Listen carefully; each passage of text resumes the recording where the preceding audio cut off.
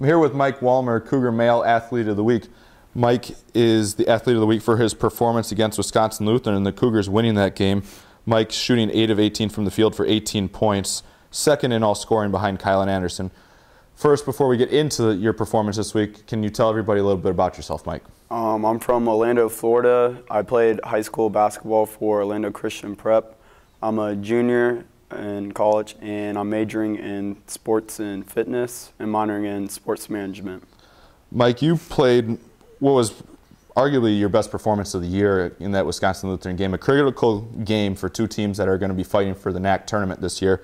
How were you able to really get things going from the field? You were able to get to the lane and really use your quickness. It helped that Kylan was getting to the basket and everyone was getting to the basket. It just helped spread the court and people were shooting good. So it helped me be able to drive. As a whole, your team performed very well across the board. You guys had some foul trouble early, so without Chris Claybon and those guys getting in trouble, how were you guys able to continue to get to the basket, obviously with the size disadvantage against Wisconsin Lutheran? Well, we just listen to everything our coach tells us to do. We practice every day running up and down the court, so we're just really, well, we're really good. We're really in shape, and that team really wasn't as good in shape as we were in. What's it like to play for Coach Rogers? He's brought in this new upbeat style, and you guys are flying all over the court with a lot of full court pressure and multiple guys getting in double digits every game. And every game it seems like somebody else is stepping up.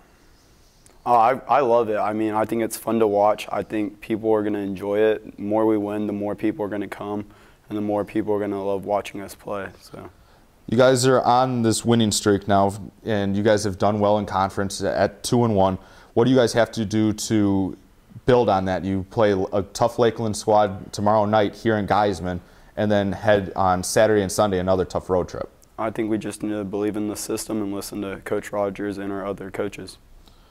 And finally, what does it mean to you to be a Cougar? You've been here, you've been through the ropes, and the success is starting to come now.